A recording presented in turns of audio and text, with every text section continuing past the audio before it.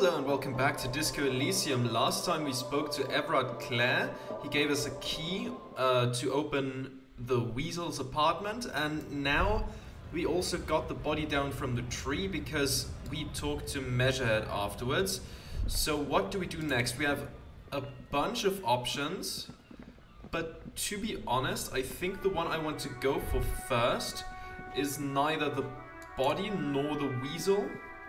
I think first I want to go to the bookstore, and then we might go talk to the negotiator. I think that's the order in which I'm gonna do that, and then we're gonna interact with the body, and maybe before that we can break into the house. We'll see. Okay, so first we spoke to Annette, I think. Let's talk to you real quick.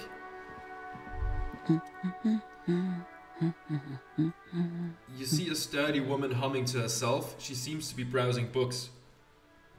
A good one? Yes? Hello?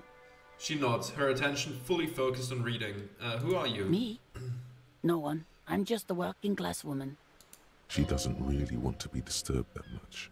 What are you doing? Looking for something to read. She reverts her attention to a worn-out paperback. Phenomenal, good, or I'm a policeman. I'm a policeman. I know you are. Everyone can see that. The rectangles. Good then. Do you need the help of a policeman? Do you need the help? What with? She tries hard to focus on the book stand. Let's watch her browse books first. Her hands move over the book covers. The tips of her fingers look rough, stained with yellow. It seems like she has spent a lot of time at work, smoking. An array of neurons fire up with joy. Bum her a cigarette, lest it turn to pain. Do you smoke? No, I don't. I know for a fact that you smoke. Alright, got it, thanks. I know for a fact that you smoke. Why do you think that I smoke? She looks up, slightly startled. It's the kind of place where everyone does. I suspect I may possess supernatural abilities. Your hands look like they belong to a heavy smoker. You know what? Let's just go with the deduction here. It's not like yours look much better. Take a look at the hands. She is right. Your hands look even worse than hers, with tiny cuts and gushes covering your skin like a spider web. Your fingertips have become an ugly shade of brown. Just give me a cigarette, please. I already told you, I don't have any. Go bother someone else. She's lying. She's goddamn lying. She has smokes. Oh, Half-Light, you are pushing me down an unhealthy direction. Just give me your cigarettes, okay? Don't lie. Sorry, officer. She stares at you in disbelief. Okay, fine. Do you know where I could get a new pack? From the kiosk? There's one near the harbor. It's Frita. You can look it up. Okay, thanks, no problem. She sighs. Maybe your husband is missing? My husband? No, he's not. So where could he be? I don't know. At home now? Out drinking with his friends? Working? Where is this going, officer? So, what I'm hearing is you don't really know where your husband is. Right, got it, thanks. So, you don't really know. Yes, but I don't really need to know where my husband is. Not all the time. Wouldn't you like to? No. She looks you straight in the eye. Her right foot is tapping nervously. I can totally help you find your missing husband. Suit yourself then. I don't really care if your husband is missing.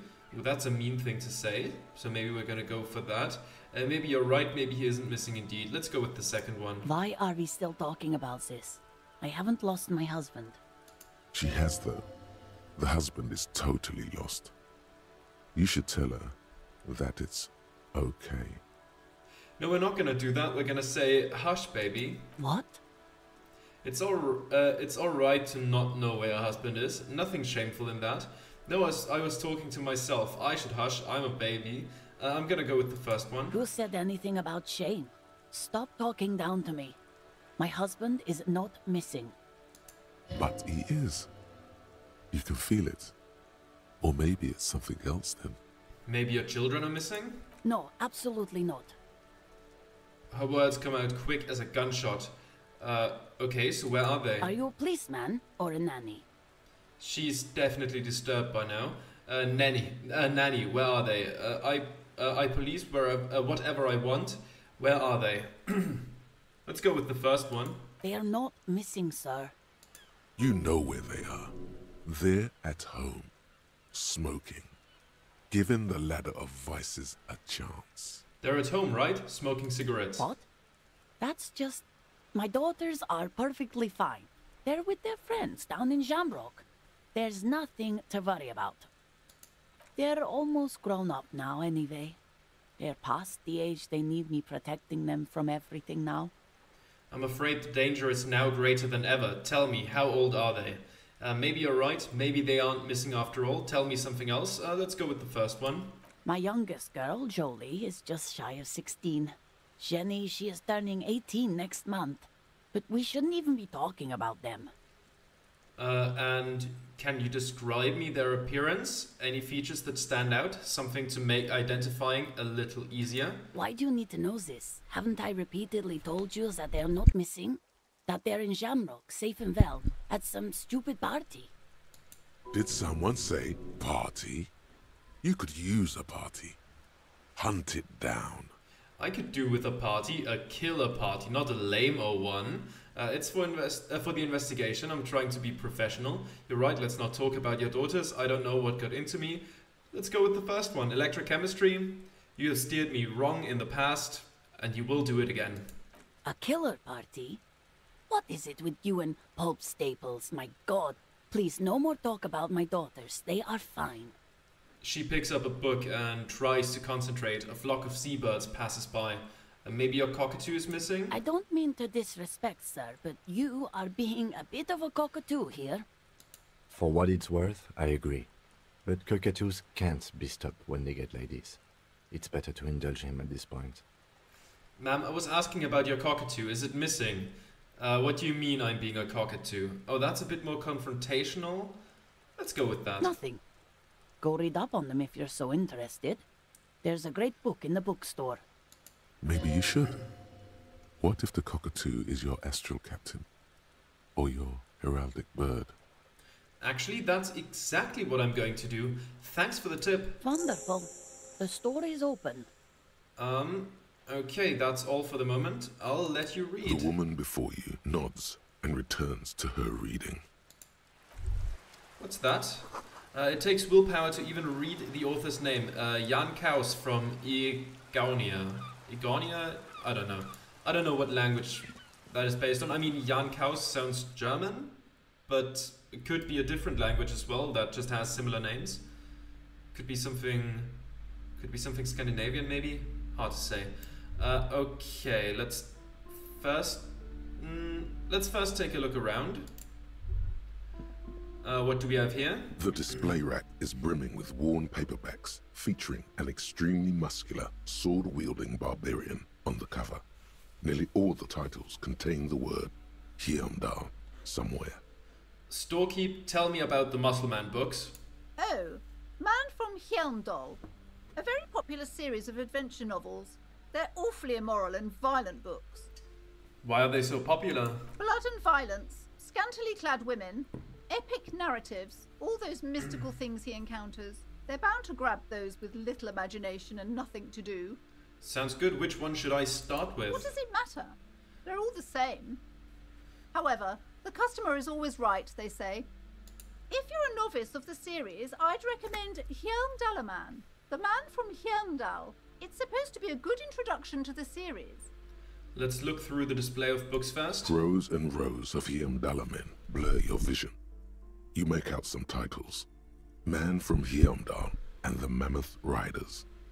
Man from Heimdall, Return to Heimdall.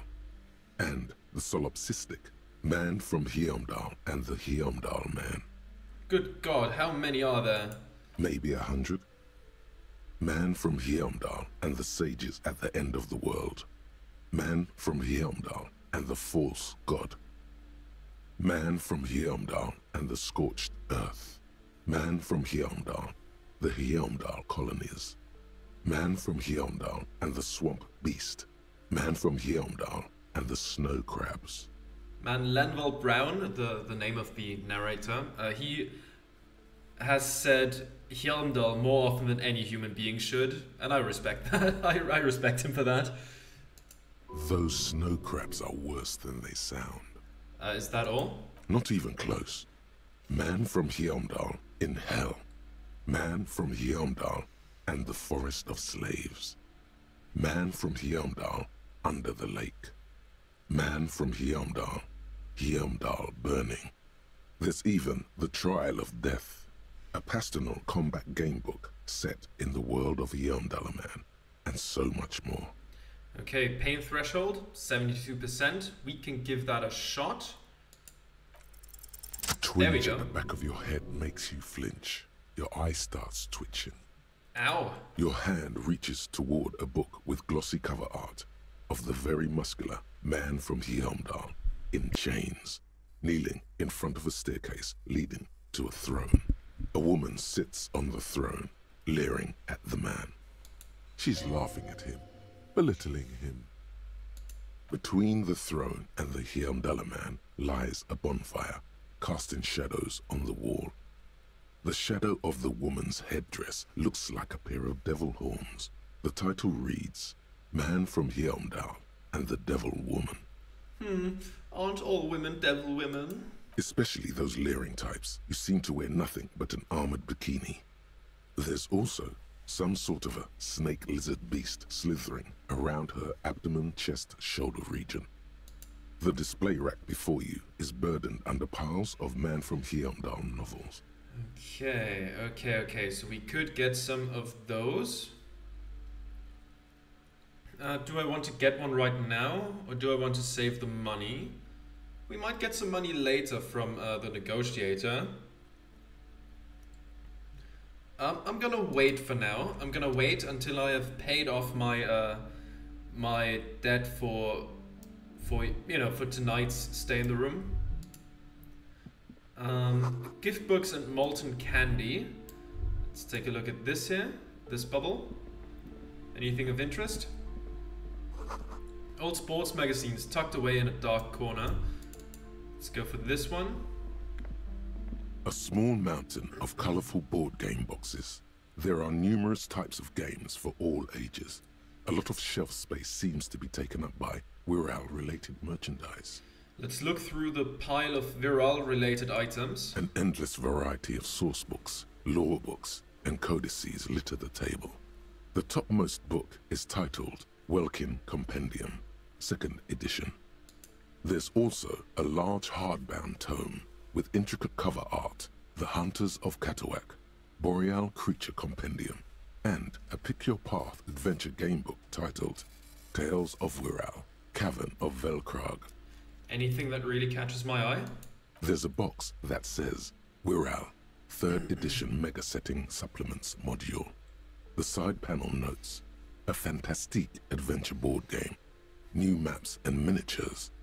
A sticker on it displays 25 real. Nonsense for anemic Beano clods. Shopkeep, what board games do you have here? Wonderful board games, sir. The Viticulturist is a classic for sure, or perhaps you'd like Archipelagos of Insulinda, a very educational game for those interested in geography. Raubritta is a fun game of economic competition, but can get quite intense after a while. We have games for the whole family. You can play with your children. Who are you going to play board games with? Do you have friends or family? Wow, I have children, a family. It certainly feels like whatever you are will die with you. Okay, look at me. Who'd want to have children with me? I don't feel as if I have any kids. Yes, kids, friends, chicks. I have all those. Sure, let's lie to ourselves. Then you're a lucky man, officer. Children are the greatest of treasures. She fiddles with her pendant thinking. For playing with friends, I'd recommend Suzerainty. It's a civilization building game where you build a civilization, then set off to brutally colonize and repress other civilizations. It'll cost 12 real. We should get that as well, eventually, but we're not in a hurry. money will come sooner or later. I mean, we do get money for capitalist answers, so that might help smooth that over. So what about all these viral things? Lousy auras there. No, role-playing games are popular among those types. You know, who are into those kind of things. Personally, I don't like it. Not at all. I've heard they turn people into occult enthusiasts. That they have rituals where they try to summon entities. Highly immoral stuff. You can still buy them, though. She looks at the table, crossing her arms. Okay, then. That's that for the board games. What's back there? The book collects the national recipes of Ada. They are all about lake trout. Okay, then. Let's take a look upstairs. What do we have here? These shelves are overburdened with books from the same series. You see the name Dick Mullen over and over. Look through the display of books. Crime fiction is a disgrace. An asinine misrepresentation of the physical attributes of the arduous everyday work of actual police officers. These books greatly overstate the excitement of police work, glossing over how long it takes to actually follow up on leads and eliminate dead ends. Furthermore, they have no idea how hard it is to simply remove a body from a tree. Yeah. What's more, they completely ignore the psychological hardships of year after year coming into contact with people during the worst days of their lives. Not a single mention of all the stress this work creates upon the officer's family. Detective fiction just doesn't tell the truth at all. Now, would you like a list of all the books found on the shelf? Sure thing, bud. You see, Dick Mullen on the job. Get Me Mullen. The Stalwart Adventures of Richard P. Mullen. Dick Mullen and the Murder in the Orchard. The Sordid Affair of Dick Mullen. A killing is declared. Dick Mullen in the Murder House. The Final Case of Dick Mullen. An Obvious Lie. Dick Mullen in the Clock Tower. The Ordeals of Dick Mullen. Dauntless Dick. Dick Mullen's Funeral Pyre. The Murder of Dick Mullen. Dick Mullen dies? Oh no. Turns out he faked it to solve a case. Are there any more? Yes. There's also The Dame Who Did It. Farewell, My Mullen. Faking death seems to be a common trope in the Mullen series. The morbid tales of Dick Mullen. A dark tide turns. Tragedy calls for Dick Mullen. Another one with fake death. And, of course, Dick Mullen, the murderer. In order to catch a murderer, Dick Mullen must become the murderer. After all this, you still haven't found the answer to the one question that matters. Who is Dick Mullen? Well, let's give it a shot. Come on. Your attempt to grasp at the answer fails. Oh, great. It seems very close by, pulsating just out of reach. Well, damn. Okay, so that was Snake Eyes. Great stuff. Shopkeep, what's all this crime fiction? Oh, crime, robberies, murders, even sexual crimes. We're fortunate to have Dick Mullen and his stories to sort all that out. You're a police officer, apparently. You should buy all of these. They really do teach a person how to be a proper detective. Oh, sure. Absolutely. Okay, what do we have up here? It's a tome of fascist magic, rather candid. And this one, a quaint picture book brochure, very colorful. Yes? Oh, didn't mean to talk to you right now. Let's interact with this book. A sulfur-crested cockatoo sits on the cover, its beak slightly open. It looks as if the bird is calling out the book title. From A to Zurich, a guide to a well-behaved cockatoo. Let's flip through the pages. Turns out that there are so many different cockatoo species, and they all have behavioral problems. What about this guide to cockatoos, Storekeep? It's a must-have if you own a cockatoo. I've heard they're quite capricious. Let's try it. Let's try to steal it. You wait for the storekeeper to be distracted. When she's not looking, you haul the tome of cockatoos into your pocket. There we go. It's quite a challenge, but eventually, the guide to the cockatoos is yours. Splendid effort. There we go. That's better. The plaque on the shelf reads, Biographies of Famous People. You see a large variety of names, none of which ring a bell. Let's look through the display of books. Browsing through all the books with all their names makes your head spin. None of these seem important or relevant. It's all just vapid egoism. Suddenly, a particularly odd title catches your eye. It reads, High Speed Love, the tragic true love story of Jacob Irv and Alfie Delatraz, by one Cecilia Averbrook. What's it about? High Speed Love chronicles the romance between two of the finest tip-top tourney racers in history. One of them is the madcap driver, Jacob Irv. His blonde mane graces the cover. Next to Irv's life story, you see a slim biography of an Occidental rock star called the Anti-Star. He's famous for shooting morphine into one of his eyeballs and cocaine into the other. Next to that, Revacholian radio personality Guillaume Bevy stands in front of a run-down drug den. He's a permanent fixture on Channel 8, reporting on real-life crime and ruining cops' days. I really must insist you buy one of the books. Reading them is not for free.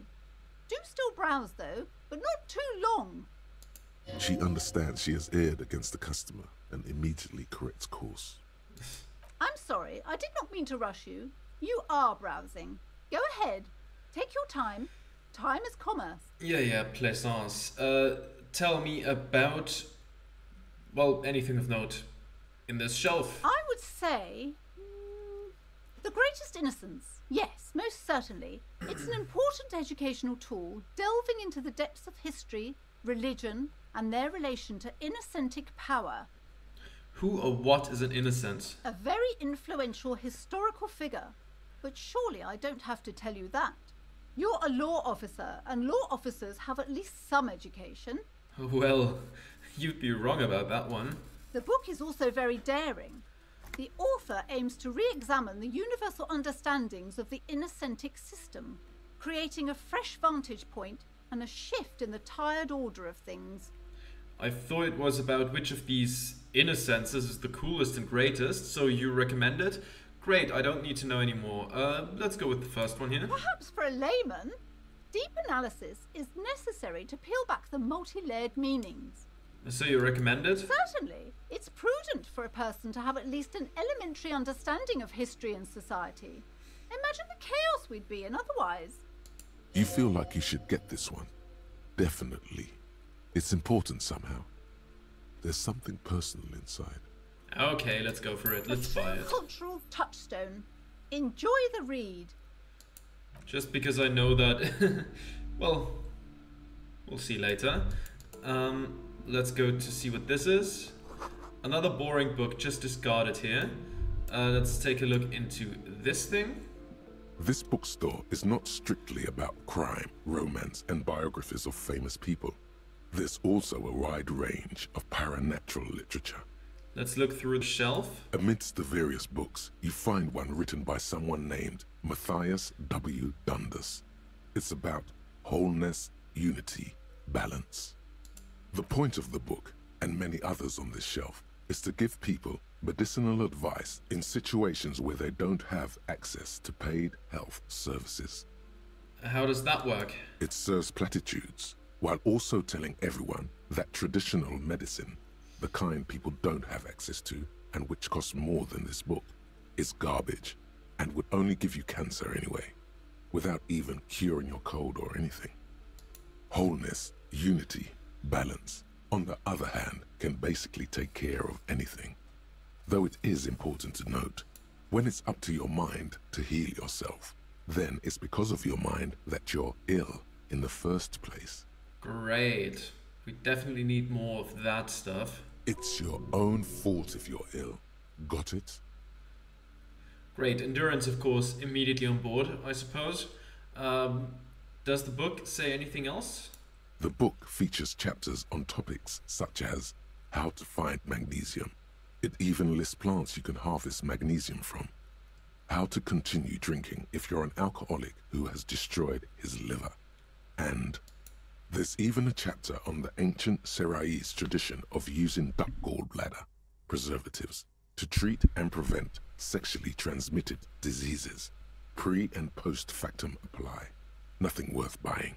Just wonderful. This is just mundane garbage. What's even paranatural about this? Okay, find something truly otherworldly. Let's try it. 92% chance. I'll take it. The throbbing in your head increases with every passing moment you gaze at this shelf. Suddenly, as if out of nowhere, a small green book becomes apparent. The title of it reads, Medicinal Purposes of the Pale. What's the pale? The book contains very little explanation on the matter. This knowledge seems to be taken for granted. What's this book about? The book contains descriptions of various pseudoscientific therapies, alternative medicines, and folk remedies involving the pale, also known as le territoire. For example, it recommends vigorously swatting one's naked body with a venik or hand broom, made from the leafy twigs of a young birch tree from the near pale. Even better if you can find someone else, preferably a large man dressed in nothing but a towel, to thrash you while you're spread naked and helpless on a cool slab. Okay, sure thing, pain threshold. That sounds invigorating, I guess. It is, and good for the circulation too. What else? It also recommends consuming distilled spirits like vodka or whiskey that have been aged in the pale. Readers are instructed to cover these jars in a shallow hole just inside the pale and leave them there for 30 to 60 days, depending on the potency desired. And what does this pale-aged liquor what does it do? What does it do? Among other benefits, it is alleged to restore a damaged liver to perfect health. I should probably get my hands on some of that. What else is in there? For general health and well-being, readers are encouraged to take regular strolls through the pale, though a sidebar cautions readers to limit each stroll to less than an hour. These strolls promise to cleanse the mind of worries and the body of toxins, especially if the perambulator performs this ritual in the nude. Nudity figures prominently in a number of these prescriptions. This is exactly what you need. I don't know. I don't want to be the party pooper, but this pale territory sounds sort of dangerous. Maybe you shouldn't walk in it naked. For once, Half-Light, you know, I agree with you, Half-Light. It's rare, but this time I do. Anything else of note? There's an entire section devoted to cures for men who are struggling to perform their marital obligations.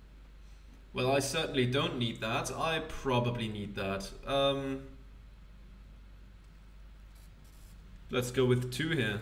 I mean, this guy is in bad shape, so I'm just gonna assume he has every problem. Excuse me, sir. I believe you've been perusing that particular volume long enough. If you'd like to continue reading, I must insist you buy it. What books are these? Sir, please, no browsing in that shelf. That wisdom is not for free. I can't have you end up, like, opening a police store next door and stealing my customers. Oh no! A police store? Okay, sure, definite. Yeah, okay. Whatever you say. I might buy that later, but not right now. I want to keep my money relatively high for now, but later I'm probably gonna buy it.